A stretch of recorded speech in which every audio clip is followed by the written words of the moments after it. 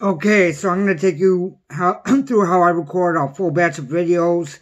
It's going to be live. I think I have about 20 to do right now, so they're on the board. You're going to hear clapping because that's going to be where I edit. So this is just a quick introduction. Like the first one would be Hellriders. So it's going to be Hellriders and action, clap, go, clap at the end so I know where to cut. Usually I will keep just recording a new video for each one to make it easier, but because I want to do this in one shot for you guys, that's the reason I'm doing this. All right, so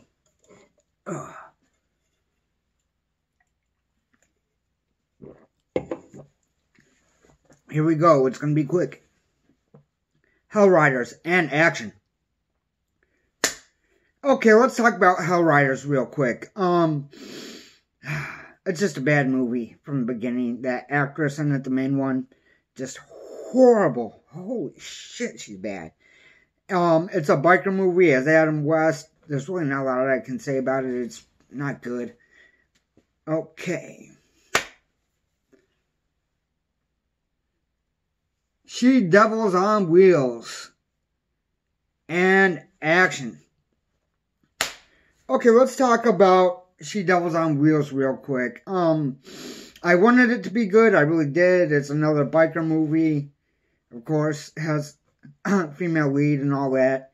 It's okay for what it is, but it's not anything special. Not anything I can suggest to anybody. You know what I mean? I just say skip it. Revengeful Swordswoman. And action. Okay, let's talk about Revengeful Swordswoman real quick. Has okay fight scenes, too much verbal explanation. Really, watch it for the fight scenes. The rest of it's okay. It's not going to be anything that's going to change the world if you're a Kung Fu fan or anything like that. You know what I mean? But the fights are good. The rest, hit and miss. Okay, so I almost turned it off. But that's not what I'm doing this time. So, alright. Teenage Gang Devs and action. Okay, let's talk about Teenage Gang Devs real quick. I wanted this movie to be better than what it is. It's black and white. It's just... Yeah, I can't really recommend it. I love crime. I love old school black and white crime. Motorcycles again in this one, but not necessarily a straight up biker gang type thing. Kind of low. Yeah, just skip it. Okay, so Big Bad Mama and action. Okay, let's talk about Big Bad Mama real quick. This is an old school movie. It's a crime movie. There's definitely some fun in it. It's a mother and her two daughters. And they go on a crime spree, basically. So if that's not your kind of thing, I'd say pass this up. There are moments of sleaziness, or almost sleaziness, it seems. This is a Roger Corman movie, so if you know anything about that, you know what I'm saying. You kind of know what to expect, but it's good for what it is. I would suggest it for at least a one-time watch if you're into this kind of thing. Okay, next. Revenge of the Iron Fist Maiden. And... action. Okay, let's talk about Revenge of the Iron Fist Maiden real quick. It's decent, fight-wise, you know. No amazing ones, but some pretty fun ones here and there. She's badass, you know. It's alright for what it is. I mean, it has bad dialogue for sure and too many close-ups, but a lot of movies have that, unfortunately. You know what I'm saying? So, just for that, I'd say kind of skip it. But if this is a movie, or the kind of movie you want to see where it's like female revenge type, yeah, check it out. Otherwise, skip it. Alright, almost turned the camera off again. King of Fists and Dollars. And action. Alright, let's talk about King of Fists and Dollars real quick. This is a Kung Fu movie. It's more modern. It's alright. It's not anything. Actually, it's not even more modern. It just has more of a modern kind of story to it, I guess you could say. But, honestly, either way, it doesn't matter. I wasn't able to make it that far in, and I love Kung Fu stuff. So, if that tells you anything, yeah, I just say skip this. There's a lot of better ways you can spend your time. So, alright. Oh. Because I'm doing it a different way than normal. Okay. The Great Okinawa Yakuza War and action. Alright, let's talk about the Great Okinawa Yakuza War. This is a crime movie. It's from Japan. It's from a time period of craziness, which would be the 70s, but kind of always over there to an extent.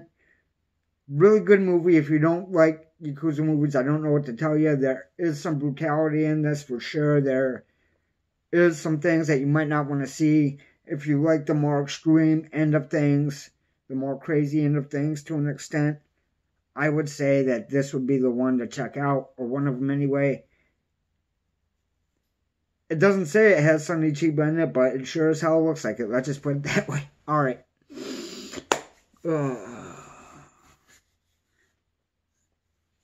Female Prisoner 701, Grudge Song, and action. Okay, let's talk about Female Prisoner 701, Grudge Song real quick. This is part of a 4-film series. It is a little sleazy in parts, to say the least, and if you've seen the rest of these, or any of the rest of these, you know it's not going to be for the faint of heart. So, the level of violence and everything that can take place in these movies, I wouldn't suggest them to just anybody. Now, if you're okay with your boundaries being pushed, and, you know, I'd say give it a shot. It's a revenge series. And there has to be a reason she wants revenge. I'm going to go over this whole series later, but yeah. Beyond Outrage and action. Okay, let's talk about Beyond Outrage real quick. This is a Japanese movie, deals with the Yakuza. It's part of a series. A series, I suggest the whole thing, to be honest. Whole series is good. The guy that made this movie, by that I mean wrote, directed, and starred in, is known to be a comedic actor and all that, but he nails it with this movie. It's there's really no bad place to start in this series, but I'd say start from the beginning, which isn't this one. But still, great movie, really good Japanese crime, deals with the police as well. If that sounds like your thing and you haven't seen it, I'd definitely say check it out. Check out the whole series if you can. Murder Masters of Kung Fu. Alright, Murder Masters of Kung Fu in action. Let's talk about Murder Masters of Kung Fu real quick. Female led, it's decent. Okay, fight scenes. It's good for what it is, but I'm not going to suggest it. You know what I'm saying? There's better ones out there, for sure. This isn't one of the strongest, but if you just want one to see, or something like that, this one's out there. You know what I mean? It's not the worst thing in the world, but there are definitely better.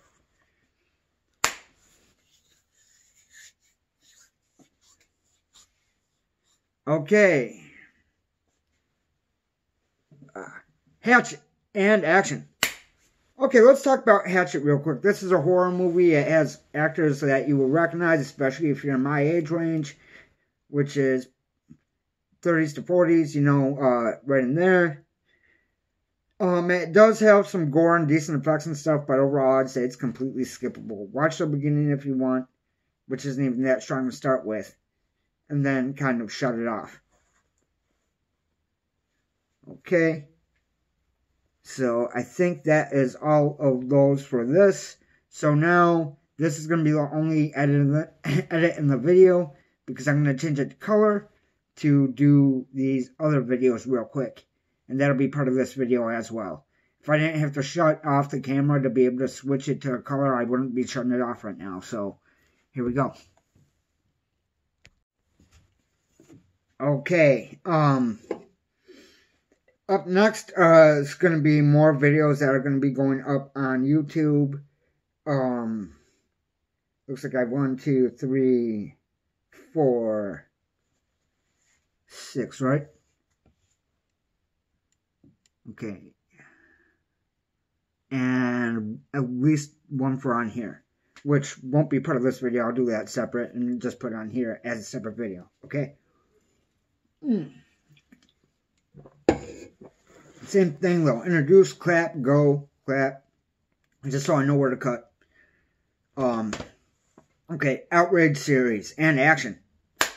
Alright, let's talk about the Outrage series real quick. The Japanese crime series. It's really well done. It's tough at points, brutal at points. If you know anything about Yakuza movies, you probably know that already. The acting in it is great. The writing in it's great. And honestly, this is a series I pretty much can't talk up enough. And a lot of crime fans that I know that have seen it, they feel the same way. It's one of the stronger ones out. I love Yakuza movies. I love Japanese crime movies, especially from the 70s. This is not from them. This is definitely more recent, but really damn good, and one that I really can't suggest highly enough. You know what I mean? So, there you go. Yakuza movies and action. Alright. This is bare bones look at Yakuza movies. A lot of them, especially from the 70s, are going to be pretty brutal. Don't expect a lot of guns. Some are going to have guns in them, but it's going to be more knives and pipes and stuff like that. More of that kind of brutality. There are ones that take it pretty far. One that I just did a video for earlier today. Actually, it's, let me see. Where's the Okinawa one? Yeah, the Great Okinawa Yakuza War. That one has some brutal parts in it. Does have some gunplay as well. But they aren't going to be like American crime movies. They are to an extent. But the extent of violence and depravity in these movies usually goes beyond. Not always, okay? But beyond what you see in American crime movies. You see stuff kind of hinted at and all that. But in this one, in this genre, it can definitely be crazier than what you would get over here. They put out movies that make The Godfather look like it was made for children. Which, to me, it pretty much was. You know, it's like an introduction to mob stuff. So, but, honestly, you're going to get some strong characters, some brash characters in there.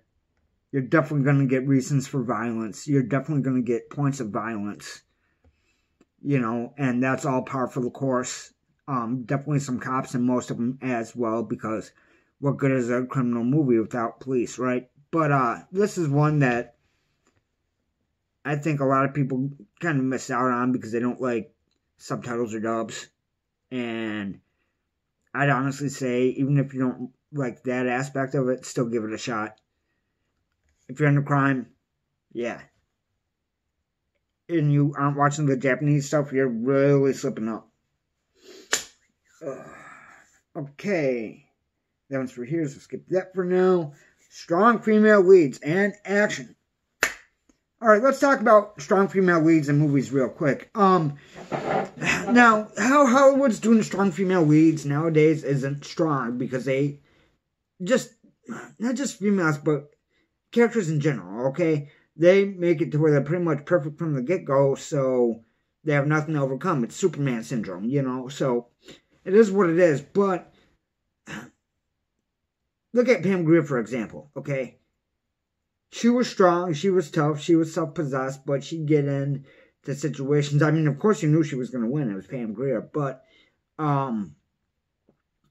she'd get into really bad situations and have to fight her way through it. And that's where the strength comes from. Strength is not having everything set right away and you can overcome things just by barely trying. There has to be some kind of struggle to it. And movies in the 70s nailed this, for sure. Some in the 80s as well. But in more recent days, they haven't. I mean, look at any female revenge movie, whether it be from China, Japan, anywhere in the world, especially decades ago, even from America decades ago. The things that they had to overcome, Miss 45, for example, That one I know isn't going to be for everybody, and I'm not saying it should be, but that or the Female Prisoner 701 series from Japan, or I know you guys aren't going to like this one either. What was it? I Spit on Your Grave, but you know what I'm saying? Like, those are extreme cases, of course, but it's still bad things happening, that strength to overcome it, face it. Even Jamie Lee Curtis in Halloween, so good in that movie. You know what I'm saying? Like, strong female leads can be done in different ways. They can have different kinds of strengths, but they can't just be strong the whole time. There has to be something that they have to overcome. And, you know, that's really what it is. And I don't know why people don't get that. Like, not that the viewers don't get it, but the people making the movies don't get it anymore. And I'm not complaining about, you know, it just being women. It's with men in movies too. It's the same thing, you know, so who knows? Maybe we'll get a return to the good shit soon enough, but I don't see it in the cards yet, unless it's from Independence or, you know, stuff like that.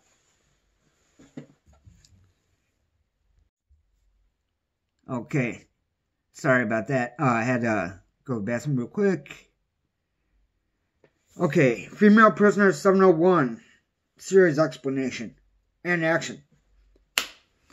Okay, let's talk about Female Prisoner 701 real quick. The movie series, it's Japanese, it is a revenge series, and it's not going to be for the weak of heart, okay?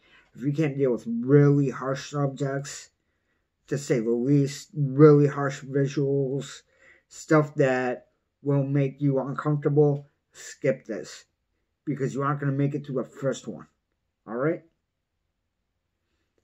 That's a guarantee. Now, if you think you have a strong stomach, you can deal with very horrible things happening to this woman.